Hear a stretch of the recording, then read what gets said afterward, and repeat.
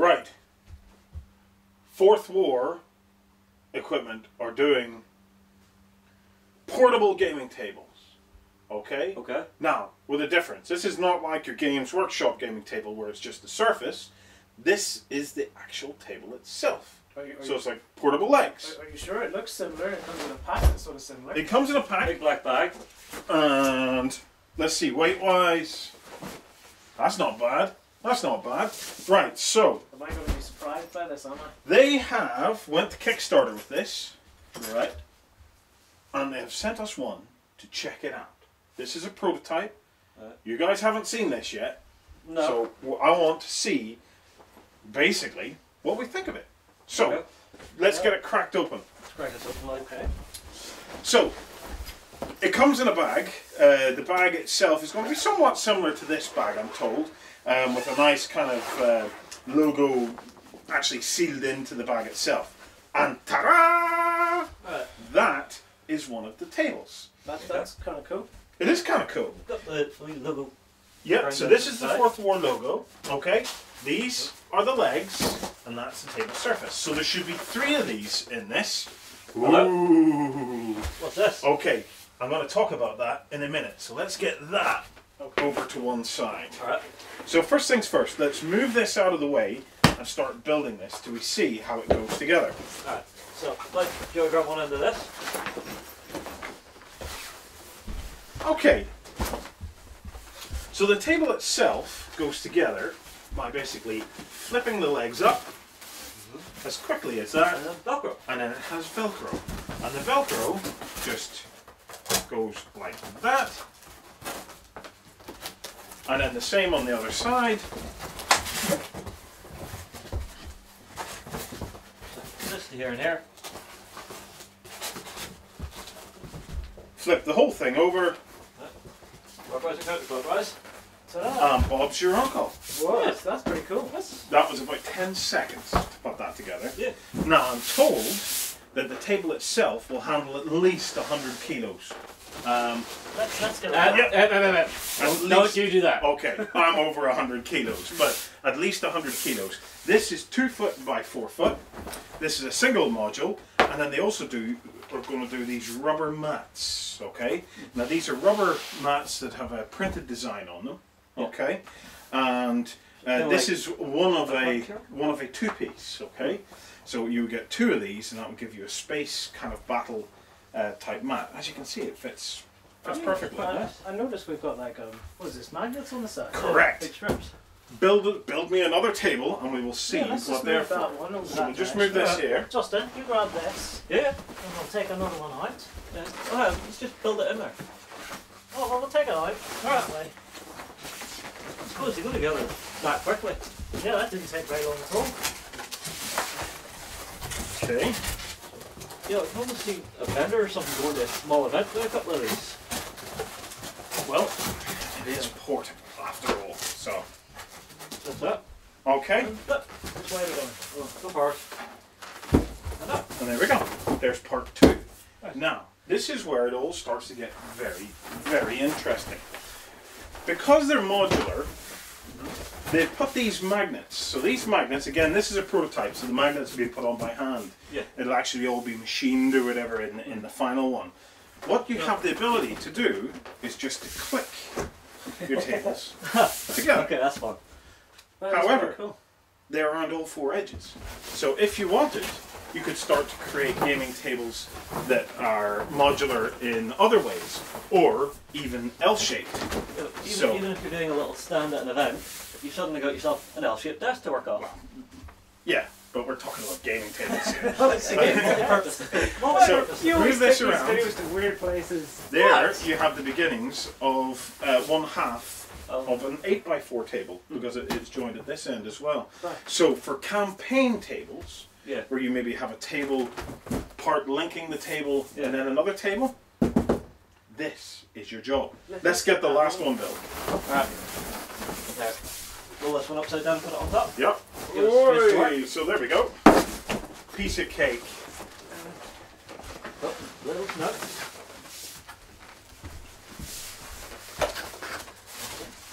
Sure bit. Yep. Oh. Just a little bit. A bit. Of course.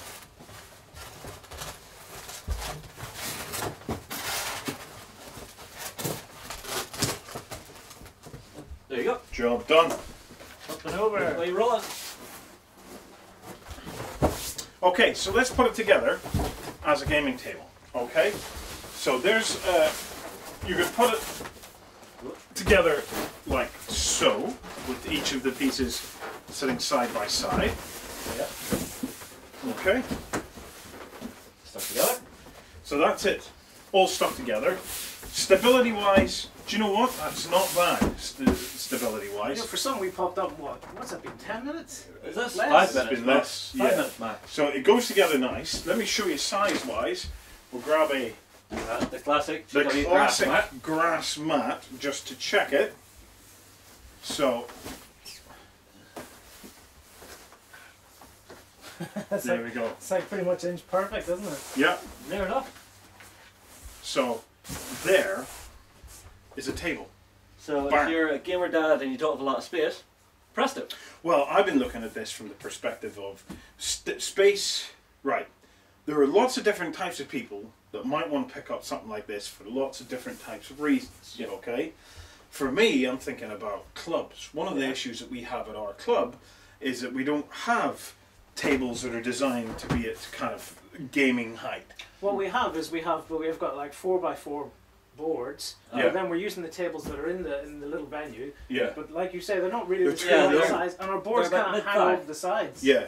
Whereas this, you could pack it away, and then at the end of the night, you can put them. You could put a few of these away into a storage room, Yeah. and it'll take up a lot less space. And they're light enough to move around Yeah. for club members Well, as well. This would fit in I a bit see- of most good cars.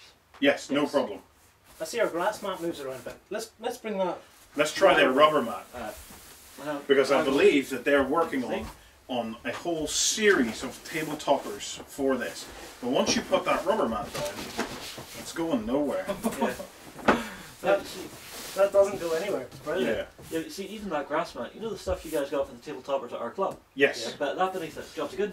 So there Very is cool stuff. one layout. But let me show you another configuration. Okay. If you decided, I wouldn't recommend it, but it would work. If you decided that you wanted to actually put a texture on the top of this, you could, in theory, go ahead and build your hills and stuff into the corners modular board style. Yeah. And you'll run rivers modular style where each river would connect to another river. Because if you take away two of these, and we just turn it Spinning. around, yeah, it'll quite happily join up that way as well. And there you go. Yeah, so if you actually modelled on stuff to each of these. Yes.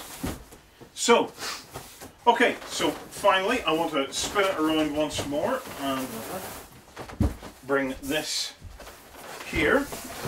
Okay. Okay, so here we have that going in there like that. And that just clipping onto the edge there. Yep. Now let's talk about the build construction of it all, okay? It is cardboard, okay, so it's light, it's durable. You don't want to get it wet though. Yes. Certainly this version you don't want to get wet. We'll have to find out if they're going to work on a version that is going to be more resistant. But anything that's kind of paper-based, you don't want to get wet. But how many of us play games in the rain these days? For what it does, it's really cool. Yeah. I think it's Because great. I noticed that it was really light. Every Yeah. bit of that's really light compared to like what the Games Workshop one, we pack into a bag that doesn't have legs, so you just Yeah, have the sort of thing's just half ton on your I shoulder. know they're two different products, but they say that one's portable. God, try carrying that for any like the distance, that plastic one. Yeah. Yeah. Well, the other test to quickly do to it here is the model test. Yes. Okay? 3 models. Now they tell me they've designed this, if you lift your hands off it, okay, they've designed this that there's an overhang running right around the table, so Yep. you've no problem getting right up close to Yep. the table. And if you do accidentally kick it, There's just a little bit of give in it so everybody sits still. yeah, the whole thing has got, it's been engineered to have kind of like a bit of give, so as it can take a kick or whatever without the whole thing. Well, Boom. so it has earthquake engineering in this, isn't it? Earthquake engineered gaming tables. So there you have it. Cool bit, If yeah. you've got limited space, this might be worth a look. Yep. If you're running a club and you don't have actual dedicated gaming tables and you want to be able to have more flexibility for moving the club around to different venues, this could well be the thing. One more thing for this. What about camping? No, I don't think you're taking this to Glastonbury. If you don't get it wet, Yeah, provided you don't Glastonbury. get it wet. You're getting it wet. Glastonbury, Besides, all you you'll can have live in it. is somebody drunk off their head thinking they're a wrestler and just choke slam you through that table. As much fun it would be, it's a waste of a table. but it might take their weight. You never know. Yeah. Do you know what? Let's find out. Oh, Let's right, find out. Justin, Right. let's see. Alright, Okay, seeing so- as I'm the light one. Okay, so you get him. Right. Okay. Okay, Right, this so- is risky. And ta-da! Ta-da! And if you're not into your gaming tables, there's a portable autopsy table.